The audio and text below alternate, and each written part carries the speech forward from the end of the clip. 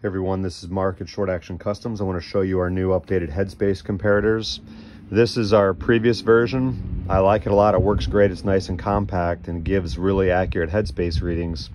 However, it wasn't long enough, so if you were to measure live ammo, you just wouldn't have enough room to do that because it would hit the dial calipers. So we wanted to go with something a little bit longer, but I also wanted to be able to do bullets and make other inserts so we could have one body but just inserts that we could ship right out. So we came up with this design right here.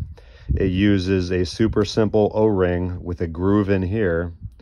That way when you push it in, the O-ring sits inside the groove. It can move freely. There's no tension. There's no spring back from an O-ring conflict, but there's no way it's going to come out.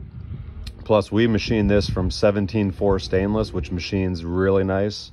And I always like to have more of a metal to metal, like a good solid contact on tools like this. I don't like aluminum. I don't like the Hornady style tools where there's just a really small little band of material that's touching the brass. So it'll be easy for us to make basically every single version that we're currently making plus more.